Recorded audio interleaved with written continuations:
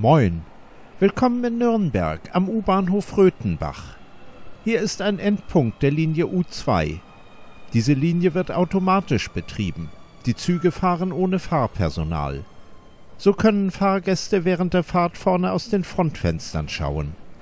Die Tunnel sind allerdings nahezu komplett unbeleuchtet. Viel zu sehen gibt es daher während der Fahrt nicht. Viele Städte bauen automatisierte U-Bahnen. Aus Sicht der Verkehrsbetriebe ist dies eine gute Lösung, denn vielerorts ist es schwer, Fahrpersonal zu finden. Auch die geplante Linie U5 in Hamburg soll automatisch betrieben werden. Allerdings sollen die Bahnsteige nicht wie in Nürnberg offen bleiben. Sie sollen zum Gleis hin mit Glaswänden und Toren abgeschlossen werden. Für die Fahrgäste bedeutet automatischer Betrieb, dass nicht einmal auf den Zügen Ansprechpartner vor Ort sind. Egal ob auf dem Bahnsteig oder in der Bahn selbst, es bleibt immer nur der Notruf. Wie seht ihr die Vor- und Nachteile?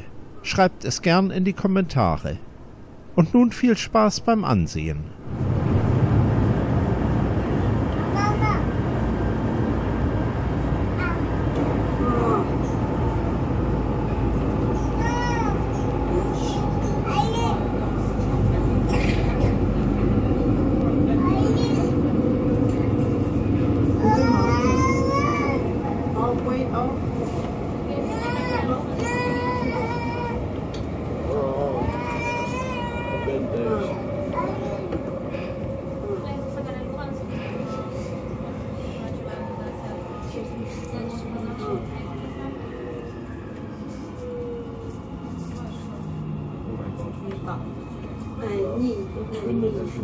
Genau, das meine ich, weil nicht schon da.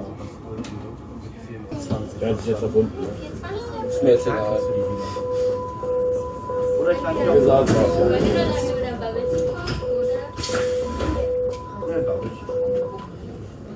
Kriegst du auch das Eis, ne?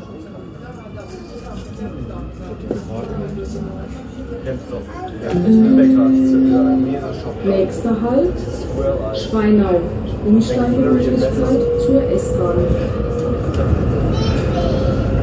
Next stop, Schweinau.